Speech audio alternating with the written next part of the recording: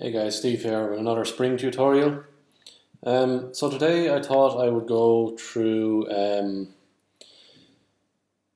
just building a Spring app from scratch that's going to connect to a MongoDB database and store and retrieve some data from it, because before we've actually done some demos and tutorials around using a relational database, and we haven't really done a NoSQL DB yet. So I thought I'd do that here today and just see if we can write a quick little app that will connect to MongoDB and store some data, and we'll talk about how that works and how much it is similar to connecting to any other database within a Spring application. So to start off with here, I have a MongoDB running in Docker on my machine. I plan on doing a tutorial series on Docker soon. So if you're interested in seeing that, obviously subscribe to the channel and hit the notification bell, and you'll see when I upload those videos. But you can see here in my terminal, in this tab, I have a Docker container running within Docker, or a MongoDB Docker container running in this tab. And in the second tab then I have a Mongo shell running. It's a second Docker container, and the two of them are linked together, so I'm able to actually query the database through this shell. So if we have a look and run this command show DBs, you can see that it's just a simple out of the box clean database. Nothing's been done with it yet. So that's the database that's going to be running there in the background. So I have my IntelliJ open. We're going to create a new project. It's going to be a Maven project. W Steve demo Mongo. And next, I'd like to have a hyphen between them and the folder names. So this is a clean, fresh Maven project with absolutely nothing in it. We just have the standard POM. So what we're going to do first is we are going to set up the dependencies that we need for our project. So namely, that's going to be the Spring dependencies, and we're going to use the Spring Data Starter MongoDB dependency. So the way I like to do it is I like to use the dependency management section and define a dependency in there, which is going to be the Spring Boot dependencies, and that group is Spring framework .boot. And we're going to use the latest version. So as of now, it's 1.5.9.release. And for this to work, then we need to tell it that this dependencies POM is obviously it's just a POM, because it defines all the versions of all the different libraries that are available under this release of Spring Boot. So, we need to set a scope of import, so that when I actually define a dependency in my actual dependencies section, so we're going to have Spring Boot Starter Data MongoDB. We obviously need to give the group ID, and you can see there now we have kind of a little arrow here saying that this version of this dependency has been inherited. So it's been inherited from this dependency management section, from this version of the Spring Boot dependencies thing here now. It would work the same way if you had the Spring Boot starter parent defined in your parent section, but I don't really like to do that, because if you're developing this app in a real IT environment, and you're using things like continuous integration, continuous deployment, artifact management, stuff like that. Your organization might have its own kind of parent project that they want you to define within your app, and if you're using the Spring Boot starter parent, then that kind of interferes with that. So this is the way I like to do it. I like to have the dependency management stuff here. So that's it. I want to make sure that my IDE knows what Java version I'm using. So I'm going to use Java version 1.8. And one last thing then is my build section, and it's going to have one plugin for now. And group ID is org.spring framework.boot. And the artifact ID is the Spring Boot Maven plugin. So having that Spring Boot Maven plugin there allows us to package this application up as a jar file that we can just deploy somewhere and run then. So that's it for our POM file. Obviously we have our MongoDB library here, and this is going to provide, you know, a lot of the stuff we need for actually creating a Spring Boot app and connecting it to a MongoDB database. So next thing then, we're going to create our starter class. So we make sure we put it in a package, and don't ever put anything in the default package. It messes with stuff terribly. So this is going to be Spring Boot application. I'm going to implement the command line runner here for this project, and I need to override this run method. So basically what happens when this Spring application starts up, because it's implementing the command line runner, the first thing it's going to do is it's going to execute this run method. So this is where we're going to put some code to actually, you know, store and retrieve and update maybe some records in our MongoDB database. So we just need a public static void main string array args, obviously, for our entry point, and then we just use the Spring application class dot run, and it's going to be application dot class, so this same application class, and we just pass in the arguments there to it as well. So I'm not going to do anything more with this class for now, but it's going to allow us to connect to the database and, you know, run some queries and store some data in the database.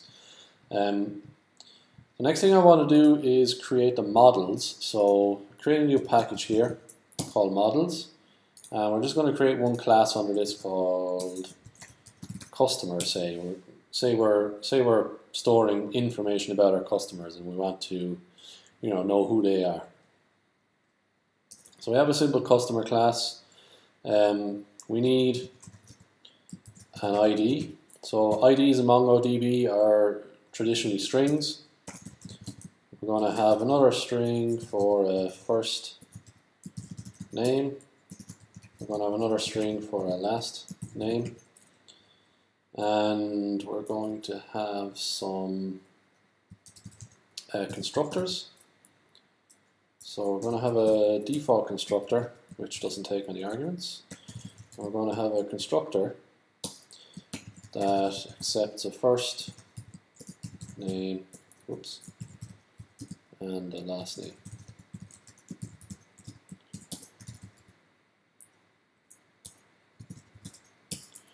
And make sure we set up our variables. And then we just need some getters and setters. So we're just going to generate them all using the IDE, nice and quick. And I'm just going to override the toString method of the object, and we're just going to return a string.format. Create a format for our string, so customer, open square bracket, ID equals %s, so we're going to replace that with a string in a second. First name equals %s, we're going to replace that with another string, and last name equals %s. Close our square bracket, and then, so our first string is going to be replaced by the ID. Second string is going to be replaced by the first name, and last string is going to be replaced by the last name. And close that. And we just need to do one last thing now for Spring Framework and obviously MongoDB to know that this ID thing is an actual ID. We're going to annotate it with this ID annotation here. Now it's not the same as when you're dealing with the JPA entities. It's not the JPA ID annotation, it's this org Spring Framework data annotation ID. So it's a little bit different, just to be aware of that. But that's it for our class. Again, just like JPA, we're just creating a plain old Java object here with some properties on it, and some getters and setters, just very simple stuff. And this class is going to represent the structure of our NoSQL documents in the MongoDB database. So lastly then, if you're familiar with the other tutorials on the JPA stuff and connecting to relational database, you will know that the next thing we need is a repository class. So I'm going to create another package called repositories, and we're going to have a class called customer repository, and it's going to be an interface, so make sure you create it as an interface. Create that, and then again, just like the other tutorials, we're going to extend. So in the other ones we extended like the CRUD repository, which allowed us to do create, read, update, delete requests against our relational databases. Here we're just going to extend the Mongo repository. So it's pretty much exactly the same as the other things. And it's going to deal with the customer class and the IDs of type string. Again, looks very similar to our relational databases, right? So again, here you have the ability to define your own. So this interface on its own gives you, find one, find all, save, and delete. But you can extend that, and you can define other ones like find by, say, first name, and pass in the first name as a parameter, and that's all you need to do to enable that query. Then is define that method within your interface. Spring then takes care of filling in all the logic behind that. So that's it for our repository. Now so we have our data object, we have our repository. Now we just need to start using the repository. So if we go back to our application class, so I'm going to auto-wire in the customer repository here. So we create a variable to hold it, and as always we use constructor auto-wiring because that's the best practice. And we just create a constructor for our application class, and here we pass in the customer repository, and we make sure that we have our class variable set to that. And then down below then, so first of all I'm just going to create one entry within the database. So here I just need to call customer repository dot save and new customer, and say Joe logs.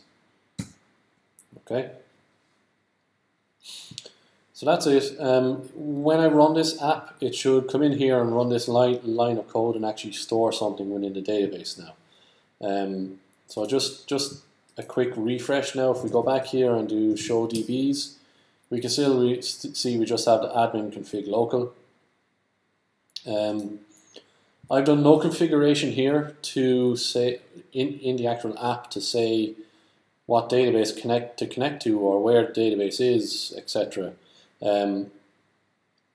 But what Spring does is it automatically configures itself to connect to, because I'm using the Mongo library, it's going to automatically configure itself to connect to localhost port 27017, which is the standard Mongo port. And my MongoDB here is available on localhost 27017.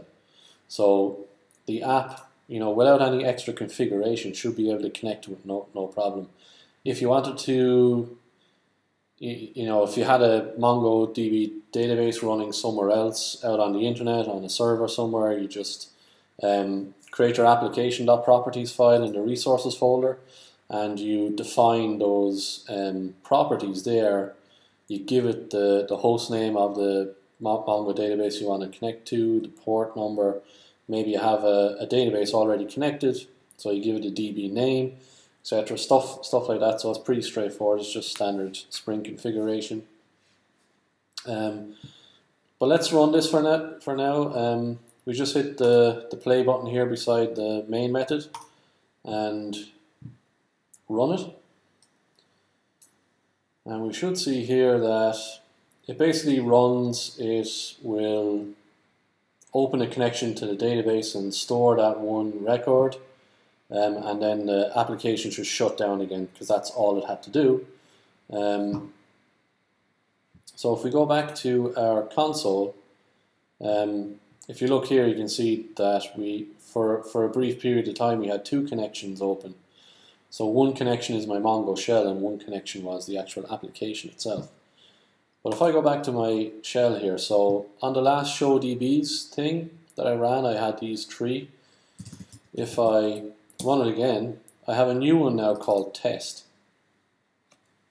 So the default behavior for Spring when it connects to MongoDB is to create a database called test if it has the permissions to do so, which in this case it does. Again, you could configure whatever the database name you want is within the Spring configuration. We won't go into that now. But if I use test, so I've switched into that DB and I show collections, I can see I now have a customer collection. So that's going to store all of my customers. So if I do a db.customer.find, so this would be to find all the records in there. I should see that I have one record here, and you can see the ID for it is that, and it was created with a class of type this, so it knows what class within your Spring application created it and what it needs to map it back to afterwards, etc. And you can see the first name and the last name here, so Joe Blogs. Now what if I wanted to retrieve this record from the database? So I could do that using the method that I created on the customer repository. So I could create a new customer object here and say it equals the customer repository dot find by first name, and give it the first name of Joe, so it should go connect to the database, find that record based on the first name, and then we're just going to do a simple system.out.println